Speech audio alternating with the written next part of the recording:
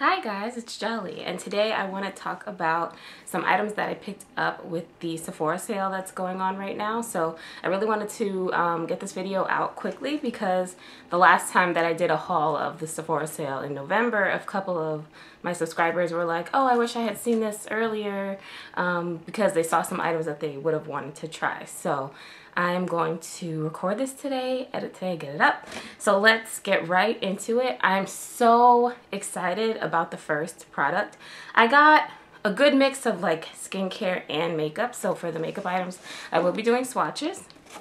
But let's start with the skincare item. This is the single, this item is what I was the most excited about. And it is the Drunk Elephant Bee Hydra Intensive Hydration Gel. And it says that it quenches, moisturizes, and illuminates. And I did try it today under my makeup. So this is like a lightweight moisturizer. It has really, really good ingredients. If you guys have been hanging out on my channel for a while, you know that I love the Paula's Choice website. Paula's Choice has their own skincare and makeup products, but they also rate many different brands under their Beautypedia, and this whole brand got really I don't even know if there's anything that didn't get 5 stars. This got 5 stars. The ingredients in it are just supposed to be so good for your skin. There's no fragrance, there are no irritating ingredients, they're irritating, dehydrating alcohols. It's just, I was really excited to try it.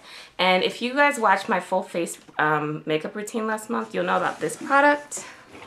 This is the Marcel Hydra C Ultralight Mattifying Fluid. I wanted something that was like a little bit more moisturizing than this to try under my makeup for certain days, even though I still love this. This is kind of like moisturizing and mattifying in one because it has silica, and I don't know. I also, more importantly, I like get this shipped from Canada, and it's a whole situation. So I was thinking it would be nice to find an alternative for that in case it gets discontinued, or just in case the availability changes. It's already not the easiest thing for me to get.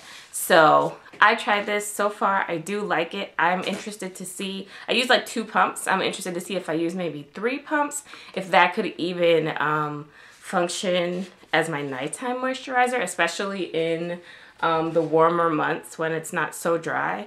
I'm curious to see how that does. So I was really excited to try that, and I'm excited to continue using it. It seems like a keeper. I almost forgot to open this up and show it to you. So it is in this packaging, and it has a pump. And I remember somebody saying, oh, I wish they had explained how to open it. I think they even said they might have broken theirs. And I was like, uh-oh, because sometimes when things are hard to figure out how to open, I really struggle. But I just kind of, I don't know, just kind of worked itself out. And look at this. Ah, how cool is that? It's like a pop-up pump. So I just think this product is like innovative in every way. Like, the ingredients are so good for your skin, and the packaging is awesome. So, excuse me. Keeping up with skincare, this is a restock. I really like this Shiseido facial cotton. You get like 100 pads, and these are just really, really, they're much softer than like the average cotton pad you would get from Target or whatever. And my friend Maya told me about these, and I really, really love them. So I got 2 packs, and I really stock up with these Sephora sales. Like, I wait to purchase things discounted, and so that's why when these sales come around, I get so much stuff. So anyway, what else is skincare? Okay, so we got, this does not look that good, guys. Sometimes I feel like Sephora, sometimes they rush during these sales, because one of these sales, I had so much stuff that was damaged. Like, look at this box right now. It seems okay in there, so I'm gonna let that slide, but they just be throwing stuff. Like, this box is so big, and they threw everything into it. Like, I don't even know. But this is the moisturizer I've been using for quite some time. I've gone through several tubes of this. This is the Clinique Super Rescue Antioxidant Night Moisturizer. And I get the one for a combination oily to oily skin. And I really like this. I think it's a really good moisturizer. It's very moisturizing. But it also doesn't feel like too heavy. I feel like it's still on my skin in the morning when I wake up. But yeah.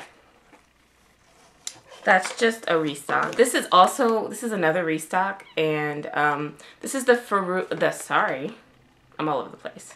Let me pull it together. This is the Dr. Dennis Gross Ferulic Acid and Retinol Brightening Solution. And this is my retinol treatment, basically. I'm using it right now, and my bottle is lasting me a good amount of time. I think I picked it up with a sale in November, and I try to use it every night. And I still have like over half of it left, but I wanted to get one to put in reserve. And I also use the Ferulic and Retinol Triple Correction Eye Serum, and I use this under a moisturizer, but it seems, I guess it's pretty similar to the other, you know, product, the one that I put on my whole face, but it kind of does dry to like more of a tacky finish than the one that goes all over my face. So I kind of feel like it holds up well. It like sets on its own, and then I put moisturizer over it. And I have this thing sometimes when I'm layering skincare when I'm like, am I rubbing off the last thing I put on? And the way that that dries and kind of sets, it makes me feel like it's still there. So some people would probably be like, just use the thing you use on your face and just also put it under your eyes. But I buy the two different products. And they used to be in a duo on the Sephora website, but they seem to have discontinued that, unfortunately. Okay, so now, yeah, the rest of this is makeup pretty much. So this is another restock. This is the, like almost everyone's familiar with this. This is the Cinema Secrets Makeup Brush Cleaner. And I got two of these huge ones because I have like this much left of the bottle that I bought last time. I think it's a really good product, but I personally only use it on synthetic hair brushes because I feel like it's kind of intense and I don't want to ruin my natural hair brushes by drying them out. Some people do use it on their natural hair brushes, but I'm just like being cautious. So I got two of those. I also got a bunch of beauty blenders. I got like 4 beauty blenders, and I just like the original pink ones. I feel like I tried that pure one that's white a while ago, and it wasn't the same texture. And I also feel weird about the black one. I don't know. I just like the pink. I like the original pink. I got 4 of those, hoping that that'll carry me into like November when the next sale is.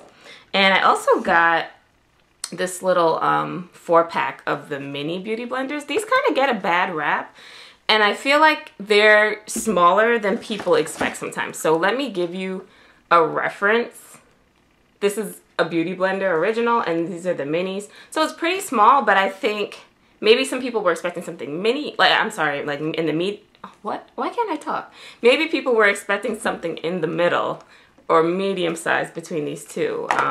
But they are small, but I like them. I bought like a kit that had one and a big one, like the full size and the mini and whatever. And I like it for like when I highlight down the bridge of my nose to blend that out. It's just a lot more precise than the Beauty Blender. I like the Beauty Blender still for like underneath my eyes and for applying foundation to my whole face. But sometimes you need something a little bit more precise. So I like it, and I'm happy with the size. So I picked up this 4-pack, and since color correcting is so huge right now, this is kind of cute the way they did it. It's supposed to be like a peach color, a green, a lavender. It's supposed to be based on color correcting. So I thought that's kind of cute. But I got that. I also, one more Beauty Blender product. I decided to try this Blendercleanser Solid. This is the Beauty Blender's basically bar version of their cleanser. It's a bar soap in here, and a lot of people say that it works better than the liquid. I feel like a liquid sounds more convenient, even though people are like, oh, this is more travel friendly, like I guess for airplanes or whatever. But I really like being able to pour something out and not having like a wet bar just sitting there. But people claim this works really well. They also changed the ingredients in the liquid cleanser, and it now has either lavender oil or lavender extract, and that's something that I do not put on my skin because it's an irritant. So I decided to try this. A few more items, so let me try to crack into these products off camera. These are the Nude Sticks, and it's like a lipstick crayon. It's actually called the Nude Sticks Intense Matte Lip and Cheek Pencil because it's meant to be used on the lips or the cheeks. And this packaging is interesting. So let me open these up and I'll do some swatches. Okay, so I decided to try the shades Kiss, Stiletto, and Royal, top to bottom. And so this is Kiss, Stiletto, and Royal.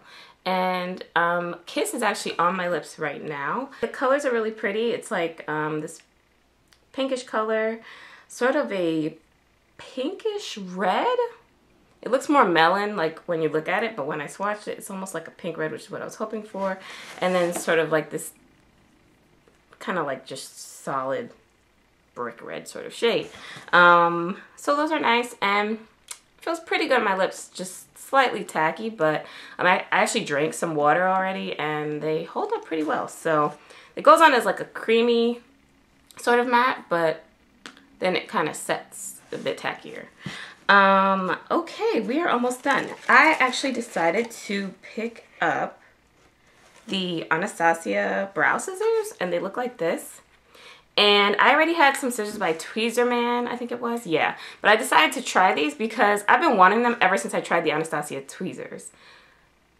The Anastasia tweezers, like, blew me away. Tweezerman is what I had always used, but the Anastasia just arrived. Like, they're so sharp and they really adhere to the hair. It makes for a more painless tweeze because they grab the hair so well. I think when you have tweezers that don't grab the hair well enough, you'll have trouble getting smaller, finer hairs. And also, it's sort of like the tweezer pulls and slips a little bit before it actually manages to pluck the hair out.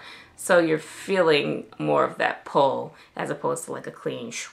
So that's why I tried the brow scissors, and I hope that I love them as much as I love the tweezers. And I also got a restock of my favorite liquid eyeliner, and it's the Kat Von D ink liner in black, or she calls it Trooper. It's a felt tip liner and I love it. I love it a lot more than the tattoo liner, which is like a calligraphy brush tip. I like the felt tip. It builds up pigment fast and it's really, really good. And other than that, I just have this 100 point perk, and this is the Tarteist Lash Paint Mascara. And I'm always on the hunt for a good mascara, so I decided to try that out. That's it, guys. I hope that you enjoyed this video. Let me know if you're interested in picking up any of the things that I've picked up or what you're interested in. My makeup looks kind of weird today because I tried a new concealer, and it looks okay in person, even though I was like, I don't know if this is my favorite. But on camera, it just looks really strange. So I'm sorry about that. And my hair is kind of a long story. I basically did a twist out on my relaxed hair, and I kind of have mixed feelings about how it came out, but I was like, no, I think it's cute enough that I don't have to push it back into my ponytail. I think we can try to make it work. So anyway, hope you guys enjoyed this video. Thank you so much for watching, and until next time, bye.